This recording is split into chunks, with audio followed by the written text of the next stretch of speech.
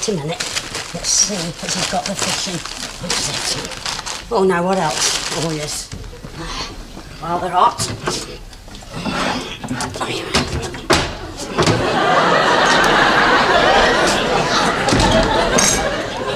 Hey up, Shorthouse.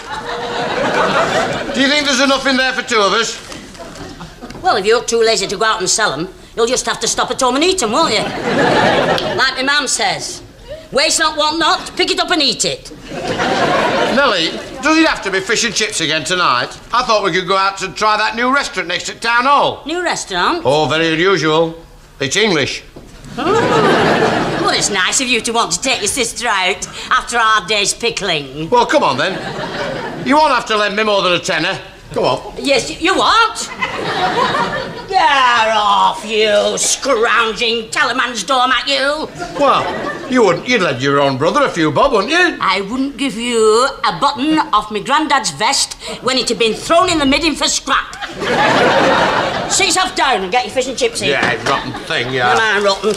Come on, pass us vinegar. Pass it vinegar. I won't give you a pickle.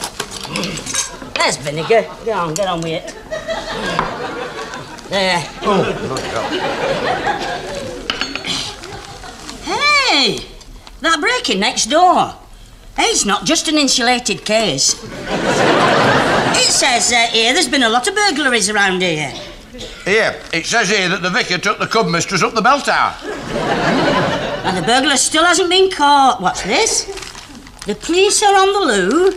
Oh, just a minute. Oh, on the lookout. Says here the vicar wanted to show the ropes. The police alleged what? And he was pulling with both hands. Police are trying to get a description of him. They don't know where he's going to strike next. He says the vicar told the cub mistress he wanted her help in getting his... Hey, they never had a badge like that when I were in Cubs. Hey, when's the tanner? I'll go and get some more chips. Well, I'm still hungry. No, you daft old bat. I want to get next page of paper and see if the vicar rang the bell. Sit yourself down. You've not been listening, have you? Don't you realise that we could be the next to be, broken into and entered by this criminal who is in my chip paper? Does it say he's working on his own, or is he controlled by Mr. Big from Bury? Oh. Get off. He'd never break your ears. Not worth pinching. That's all you think. You are? Well, I mean, if you know or knew there was something, I mean, you'd have pinched it already, wouldn't you? Hurry, anybody at home? Oh. Bloody hell. It's Point and his peasant. Oh, what's to do, Lily? Oh, I'm glad I've caught you. You'll never guess what's happened to me. I was turned over last night. What? While I were in bed. I had to fetch police. Oh, what happened? Well, it was them what told me I'd been turned over. Oh, why didn't you know? Oi, Cloghead, that's what the police say when you've been broken into. Oh, I see, yes. Well, come and sit down.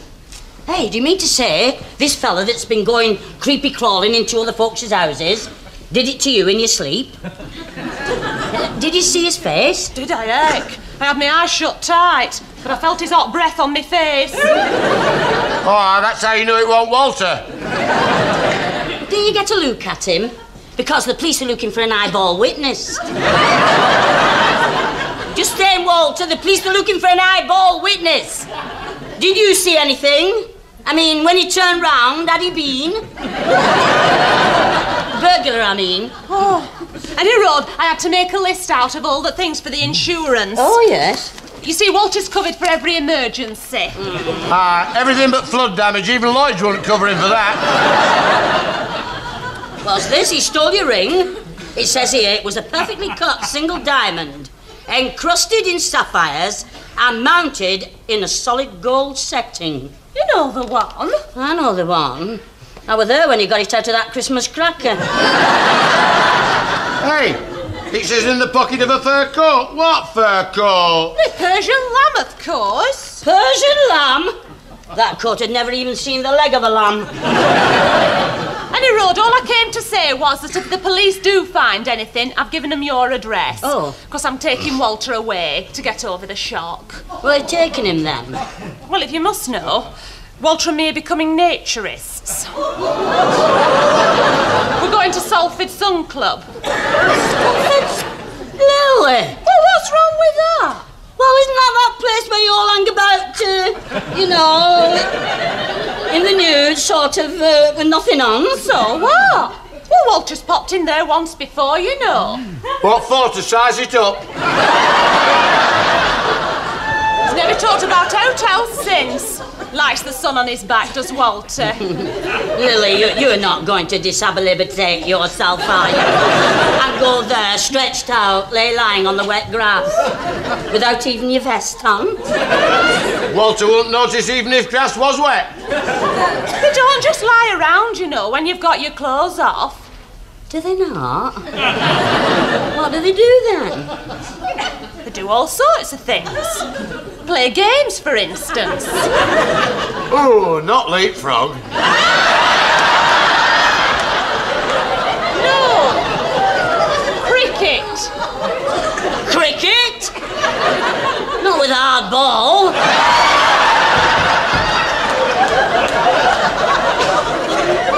And then you do all your own cooking. All your own cooking? Without even a penny on? Oh, I'll bet when that hot fat starts spitting out a frying pan, the bloody galloping gourmet's not in it. Oh, come on, Walter, there's no talking to some folk. It would do you good to let the sun kiss your body. Now then, Lily, look, I was created a woman, not a flaming Jaffa orange. Well, the sun will never kiss Walter's body. When he takes his clothes off, there'll be a bloody total eclipse. There's an inspector to see you, Miss Nellie. Oh, well, if it's a sanitary inspector, tell him I'm out. I'm not a sanitary inspector, I'm a detective inspector, and I'm here in pursuance of my inquiries. Are you Lillian Agnes Clara Greta Tattersall? No, I'm Aranelli. I don't even know all those names of those people. Oi, he means our Lily, you daft old bat. Oh, I'm Lillian Agnes Clara Greta Tattersall. Oh, you're not. Oh, Lily, you never said. Is it to do with the burglary? It is indeed. Acting upon information received, I understood I'd find you here. Oh, and, officer, have you, found this fellow that's going about doing it? No, the alleged thief has not as yet been apprehended, but we believe we have discovered some of your stolen property. Oh, and have you apprehended our Lily's, maternity ring? No, we've discovered this. Can you identify it? Because it were not among your list of stolen articles. Well, I didn't notice it had been missing, like. It were located by a police dog in the park shelter behind the licensed T-bar. I wonder whose fingerprints are on it. Hey, were you having a rehearsal for Salford Sun Club? Did you say something, sir? Who, sir? Me, sir? No, sir. Well, unless you have something to say that will materially assist in these criminal investigations, belt up. Well, it is mine. We found a few other discarded articles in the shelter. I bet you didn't know. We believe the suspect dropped them whilst on the run. What's that you said? Nothing, officer, sir. So I should be grateful if you would accompany me to the police headquarters to see if you can identify them as yours. I've got a police car waiting outside. Oh, just a minute, Detective Inspector. You say this fellow that's going about doing it is still going about doing it? Well, that's a fair summary of the current situation. Do you think he'd turn me over? If he did, he'd bloody soon turn you back again. Nobody's safe. All we know is he's operating in this area, and all I can say is, look out, there's a thief about. And do you expect to take him into custody very imminently? Well, I wouldn't say that, but we have quite a description of him. Well, why don't you give it to us? Because, if somebody comes in to burgle us, we'll want to know it's the right fella. Well, now, let's see. Well, he's small in stature, getting on in years, wears glasses and dresses very smartly. Oh, he has a habit of whistling. Whistling? Oh. Yes, usually selections from Gilbert and Sullivan. Oh, Gilbert Sullivan, yes. And have you any idea what he does for a living? He burgles, you daft old nit. But during the day, he probably does a perfectly normal job and leads a perfectly normal life. Oh, yes. Oh, it's like, you mean he's one of those schizophrenics? Like that Dr. Jelly and Mr. Tide. Well, whatever you do, don't try to apprehend him on your own. No, you mean don't have a go, Joe? No, Joe. I mean, the only thing to do is to humour him until help arrives, otherwise he might turn very violent. And we don't want a dead-eye ball witness, do we? Excuse me, Inspector, while you're here, you've got the police car, could we interest you in a couple of jars of Pledge's Pure Pickles for the police canteen? I'll show you to the door. To think, this fella who's going about doing it, he could come pussyfooting in here any minute. Tonight.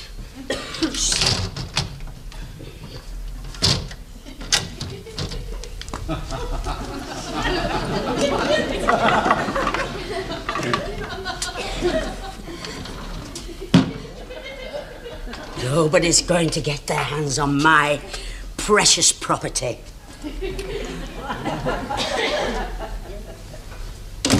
Where shall I put it? Somewhere where nobody'll think of going. I know, between my sheets. And if some man should get his hand on it there, it'll be over my dead body. Nellie, what are you saying?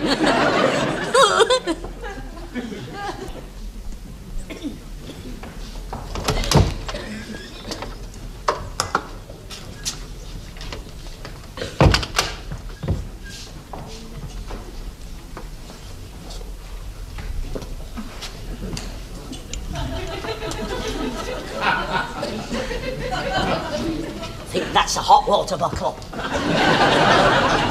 No mooniacal maniac will get his hands on that. Not even the Boston Dangler.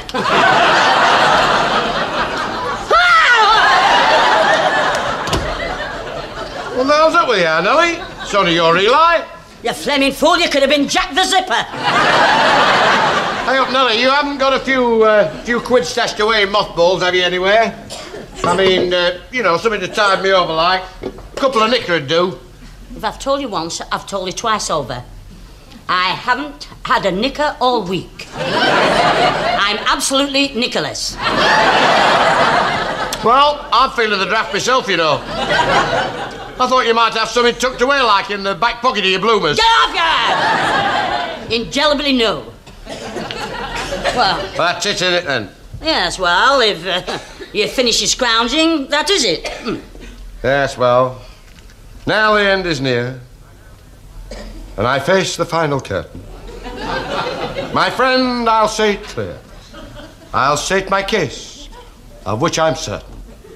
Well, then, go on. State your case, then. Go on. All I can say, Nellie, is I've lived a life that's full. I've travelled each and every highway, but much more than this. I did it my way. Well, it serves you right, then. You've nobody to blame.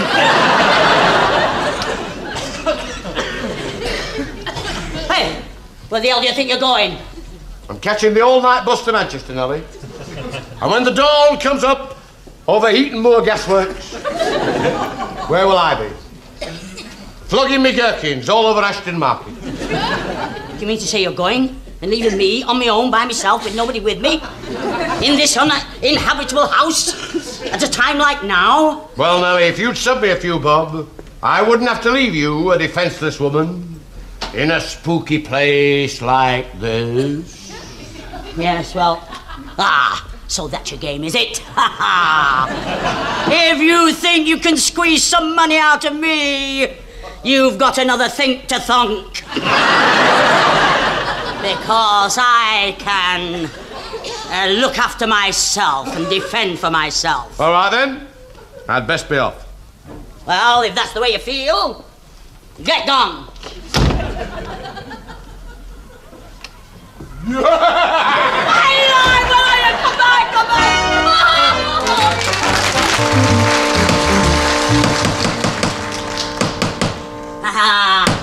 That's the last one.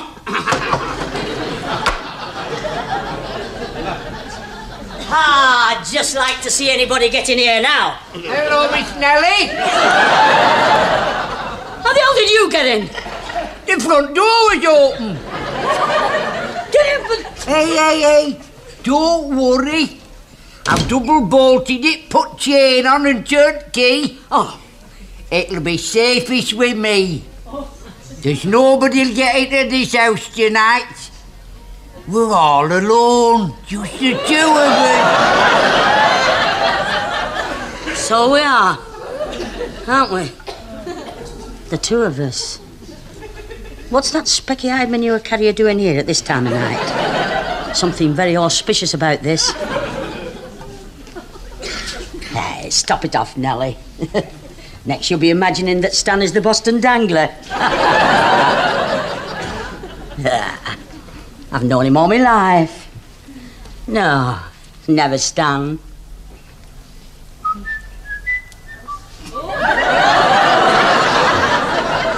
Flaming Nora, that's from the Mickadoo. That defective inspector said the criminal liked to whistle Gilbert and Solomon.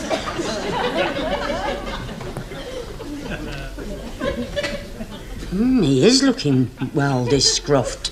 It's a smart suit. Let's see, small in stature, getting on in years. Wears glasses, very smartly dressed. Are you feeling all right, Miss Nellie? Oh, yes. I was just having a see at your suit. It's very cute. And suits you to boot. I'll bet it costs you more than a month's wages that I pay you. Oh, I daren't tell you how much, but it's worth it. At night, I become a different person, you know.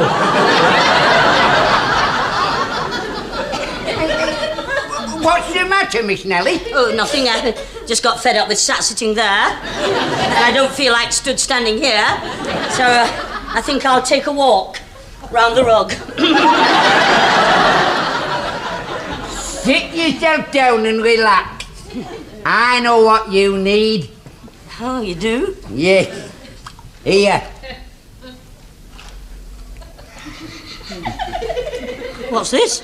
Drop of good stuff is this.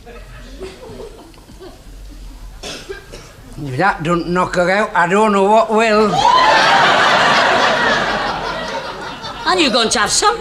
Me? No, I'll have all I want later. Can't you see he's trying to slip you a drop-out knock?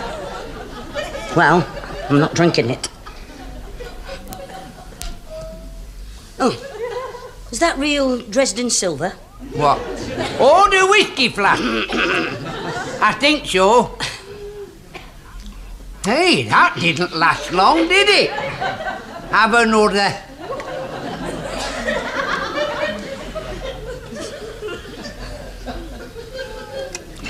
And it looks more like genuine Chipperfield to me. Aye. It might be. Hey, you're going it a bit, aren't you? Have another. Thank you. Well, cheers.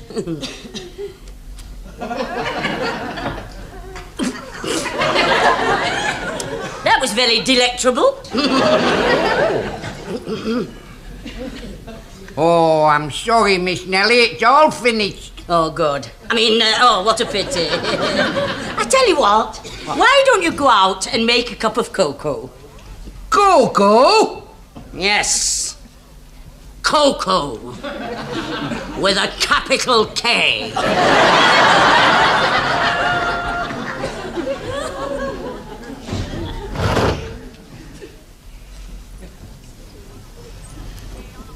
To stay or not to stay, that is the question. Whether to go and leave my treasured possession for him to hold, or shall I stay and maybe become an indolent victim to his horrible skullduggeries? I think I'll go.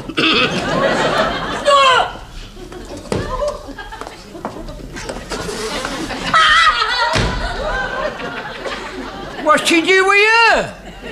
I only wanted to know, should I cut her a butty?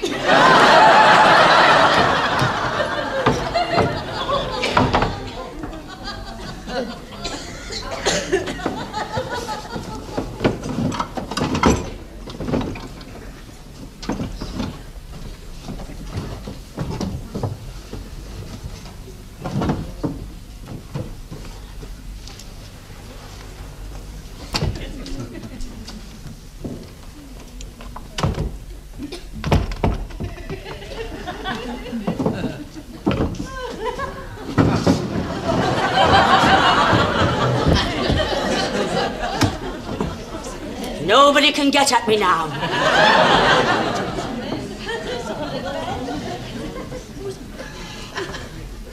There it is, all safe and sound.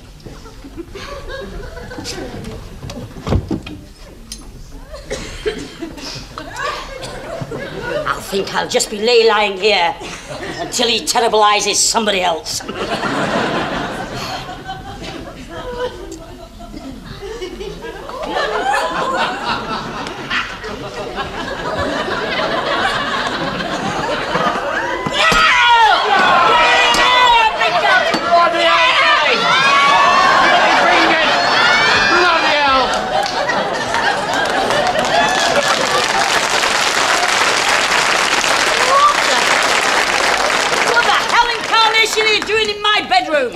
Exclaim yourself. Well, how can I put it? Yeah, well, don't worry.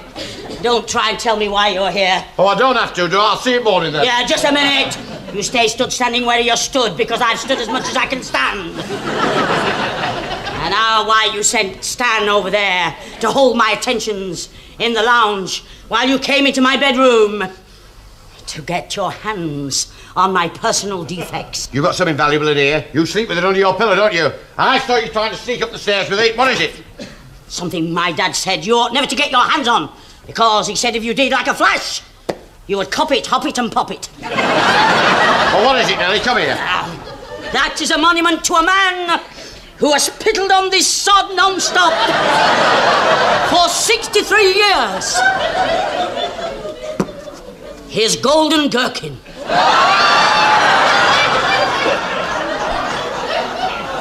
I'll see you again when the spring breaks through again. Time by the heavy between. But has he been?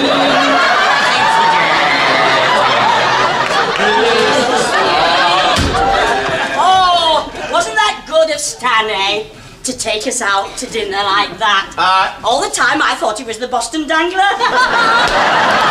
And all the time he was getting his money back in greyhounds. No, not backing them, Nellie, doping them. Oh, well, we've got nothing to worry about now. Everything's over, eh? Yes. We can sleep in our beds tonight without fear or flavour. Yeah.